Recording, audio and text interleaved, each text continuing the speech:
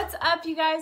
So today I'm going to do a video all about how I edit in iMovie, and along with that I'm going to show you guys how I do my intros, how I make my transition slides, and how I make my end screen. So before I get into this video, if you guys could subscribe to my channel, that would mean so much to me. And then if you're interested in learning about any of the things I just mentioned, then just keep watching. So first thing I'm going to do is show you guys how I edit my video before I put it into iMovie. So I go to Vllo.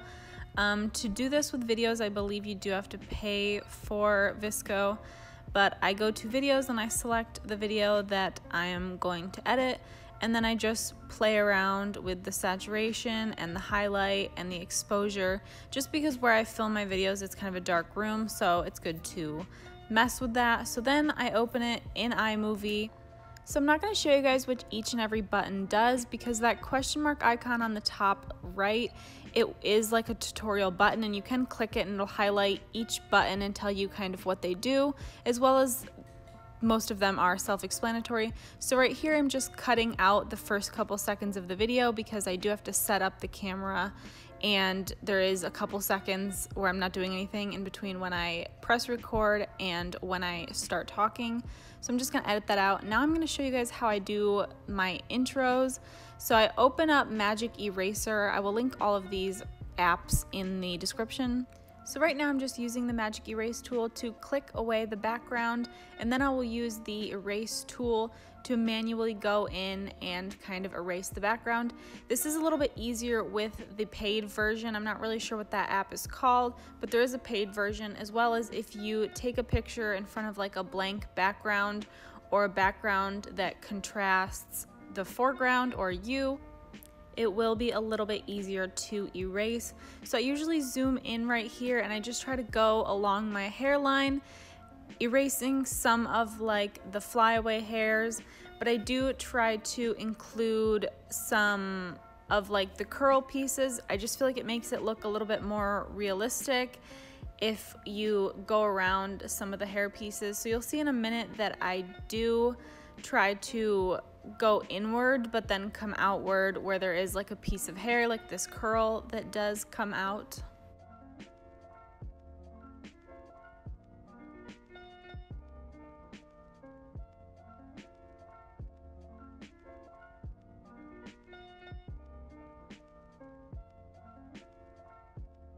So I'm finishing up here. So to save it, I'm going to go to that square icon in the top right and click that, and then I'm going to click on the PNG, the transparent background, and save that picture.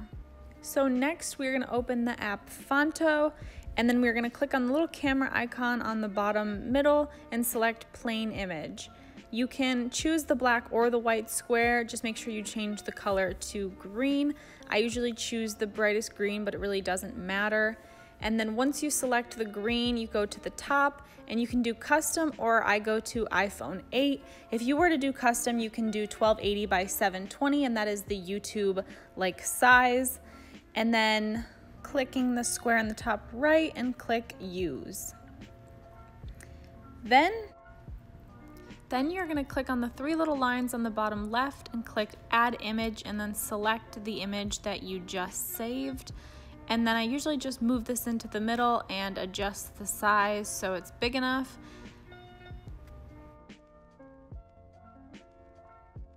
Once I have it to a good size, I will click the three little lines on the bottom left and click add item. I will then select the circle outline, change it to white, and then try to adjust it around the picture so that it doesn't look awkward and there's no like gaps. Once it's all adjusted where I want it, I click the square on the bottom right and save the image.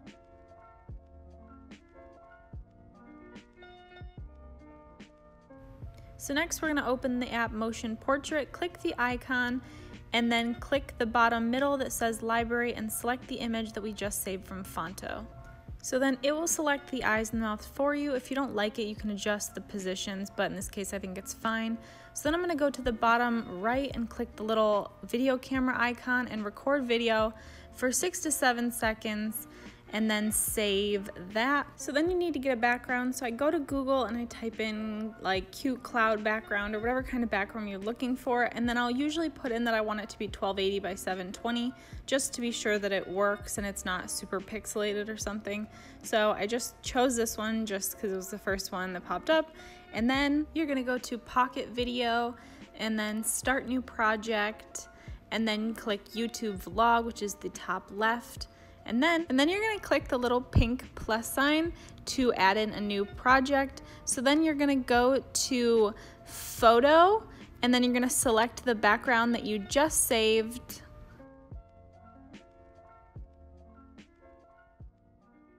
So once that imports, you're gonna want to move your slider to the beginning of the clip, and then click on Video Sticker, and then click on the plus sign for Add.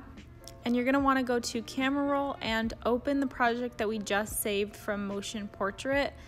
And then you're gonna wanna click Done once you have that uploaded to Pocket Video. Once it imports, you're gonna want to go to Mask and then hit Green Screen, and it'll make everything that's green clear.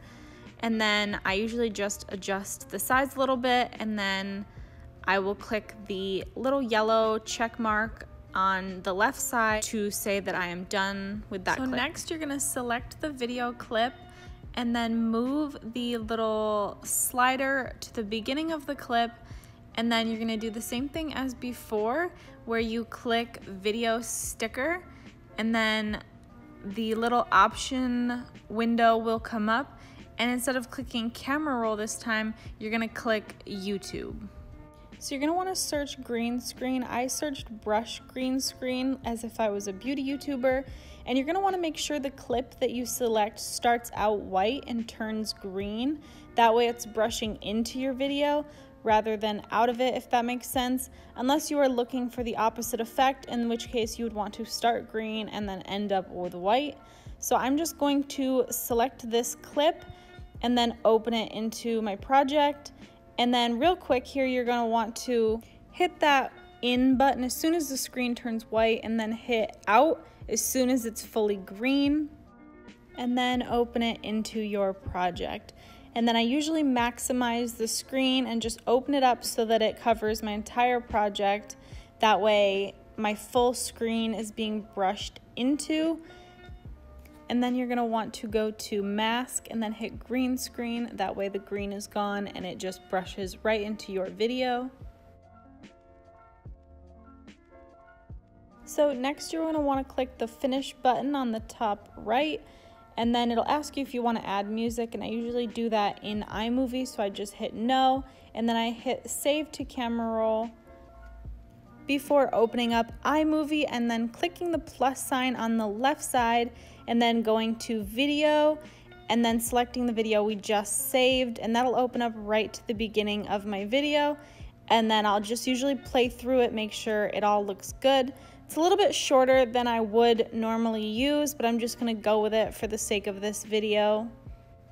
And then next I'm gonna show you guys how I add in little pop-ins for my Instagram or my social medias or whatever. So I go to Fonto again, and then I click the bottom camera and click plain image, and then select either the white or the black, and then I'll go down to iPhone 8, the horizontal one like before, and then I will change the color to green. And then I'm gonna go to Google and I'm gonna search Instagram PNG just to find one of the Instagram icons with a transparent background. That way it can pop up and there'll be nothing behind it if I don't want to. So I just found this cute little purple one that goes with the theme of this video. So I selected that and I saved it to Camera Roll. Then I'm gonna open up the Magic Eraser app, and sometimes they have the check marks behind them saying that they'd be transparent, but as you can see here, they were like fake, so I have to go in there and manually click them out myself and then save it in high resolution. And then I'm gonna go back to the app Fonto, and then I'm gonna click Add Item, and then I'm gonna drop down and select the filled in square and make sure that's white. Then I'm gonna go to Add Item again and choose the rounded edges square and make sure that's white as well. and then I will just adjust the sizes of both so that the filled in square fits inside of the rounded edges. In order to make that work a little bit easier, you can select the outline of the square and turn the stroke all the way up so that the line is thicker. That way it blends more seamlessly. I don't know why I'm making it so small in this video. It really could be as big as the box. I have no idea why I made it so small. But once you're done with that, you're gonna go to the 3 lines on the bottom left and then click Add Image. And then you're going to open the Instagram icon and then shrink that down so that it fits inside of your square. And then you're gonna click Add Text. You can just click anywhere on the screen for this and then type in your username. And then you're gonna want to go to the little square icon on the bottom right and save image. And then you're gonna want to go to the Magic Eraser app and then click with the magic wand everything that is green. It'll turn it to the transparent checkers. And then you're just gonna wanna save that in high resolution. Then you're gonna wanna go to iMovie and then click the plus sign on the left and then select the image, and make sure when you do that, you click the 3 little dots after you select the image and then click Picture in Picture. That way it comes on top of as an overlay. And then you're just gonna want to adjust the size and the location. I like to put it at the bottom and then just click off of it and see how the black disappears and it just becomes a transparent little bubble that pops up. Then I'm gonna add sound to it. I like to add the bottle cork sound effect just because it draws your attention to something's happening and it draws your attention to the screen. The bottle cork sound effect does not come with iMovie. I can make another video showing you guys how to get these little sound effects and how to save them into your phone, but for now I will just show you guys that it now works and pops. So then I will usually adjust the length of the clip because my username is pretty short, so I don't really need like 20 seconds of the pop-up because that's just too long and it distracts from the video in my opinion. So now this is me just showing you guys how I cut things, which is kind of what I did when I cut the beginning of the first clip. But here you can see that I'm like itching my eye or something, so I just want to cut that out. So I usually scroll to right before my hand comes into frame and then click the scissor icon and then click split. And then I go to right after it's out and I start talking again. As you can see, my mouth is like beginning to move here, so I was about to start another sentence. So then I just click the scissor icon and cut that out. And then once the clip is selected, I just hit delete. And now you can see there's a little bit of a jump cut here, but you don't have to watch me itching my eye. So now to finish up this video, I'm just going to show you guys how I add my little sound clip to my intro. So you'll click the plus sign and then you'll click on audio, and then I go to my music and then songs, and I just choose a song from my library. I have royalty-free music saved on my phone, so I don't have to go in and find a new song every time because I usually pick from like one of the few songs. Or YouTube has changed their rules recently and you can use popular music as long as it's like less than 5 seconds, I think. So sometimes I use popular songs, sometimes I'll just use royalty-free to be safe because you never know when YouTube's gonna change up the rules again. So once the audio is imported, I usually cut it a little bit into the clip of me talking so that I can kind of fade it out and it's not an abrupt music and then me talking. So I'll cut it at the beginning of the video and then I will click on the sound icon and then I will click on fade and I will just drag it back into the clip a little bit, and I'll do the same fade thing with the beginning just so it doesn't like alarm people with when it starts. And then I'll usually turn down the volume of the sound clip just because I don't want it to be super loud as soon as you click on the video. I like it to like get louder as you go on so that people have time to like adjust the volume or whatever. I probably think way too much into this. So next I'm going to be adding text to the intro, so I'm just going to select the clip and then click the little T on the bottom and then choose which style font I want. I like it to come on in the middle, and then I will just type in my username and then click OK.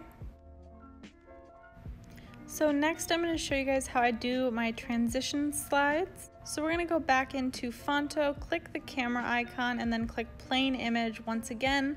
I'm going to go with the white screen this time, and then this time I'm just clicking custom and putting 1280 by 720. But again, you can do iPhone 8 or iPhone 8 Plus as long as it's the horizontal version and it's at least 1280 by 720.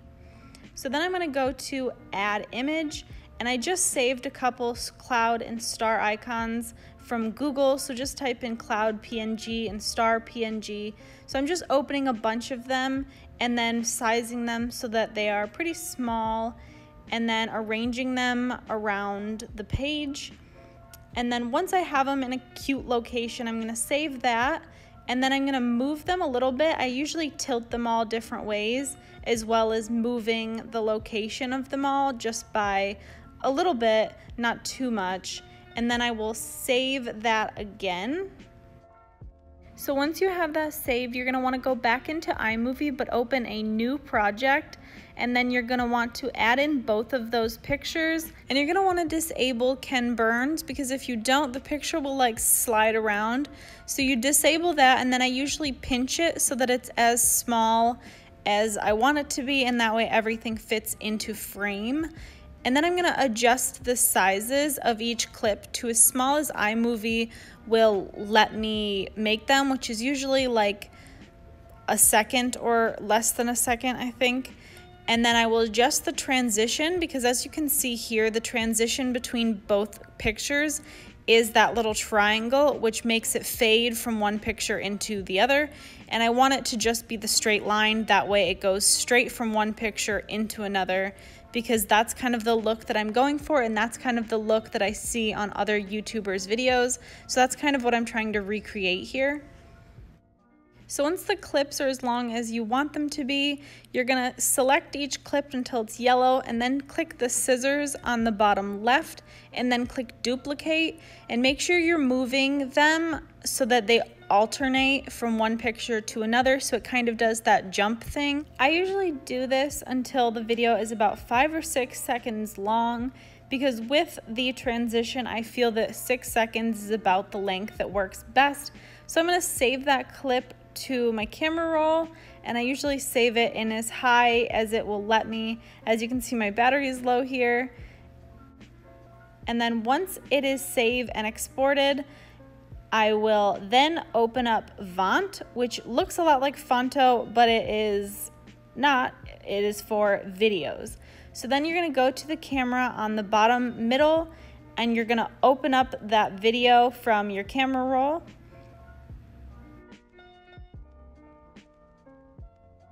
And then you're just going to click anywhere on the screen, and you're going to click in add text.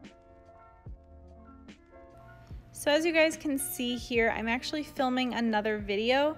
So this goes with that video. So that video is tips about moving. So I'm just typing in organize when you're packing, and then I will adjust the size as well as other features on the text, like the font. And then once I have the font that I like, I'm gonna go in and I'm gonna click the text, and then I'm gonna click style. So once you're in style, I like to turn the alpha all the way up and then turn the blur all the way down. That way it creates like kind of like a shadow effect while making the text 3D at the same time. I just really like that look. And then I'll usually curve the text a little bit just because I feel like it looks more like a title slide that way. So next is gonna be my end screens. So for these, I go into Vllo, and I'm just gonna open up the same background photo I got off of Google that I used in the intro. And then I'm just gonna add text to it. So at the top, I will put my YouTube name, and then I will mess with the style of it just like I did in the title slide, and I will adjust the alpha as well as the blur, and I will make an outline, and I will just like experiment with colors. As well as in this clip, I will go to Google and save Instagram, Twitter, and Snapchat PNGs in whatever color or style that I just think is cute for the moment. And then I'm going to add those in as well as type in my names. And then I'm going to add it all into the end of iMovie. And then I'm just going to turn off Ken Burns, like I said before, and adjust the length of the clip. And then that's how it turns out. So that's all I really have for this video. So thank you guys so much for watching my video. I hope it helped some of you. And please give this video a thumbs up if it did. And I will see you guys in my next video. Bye!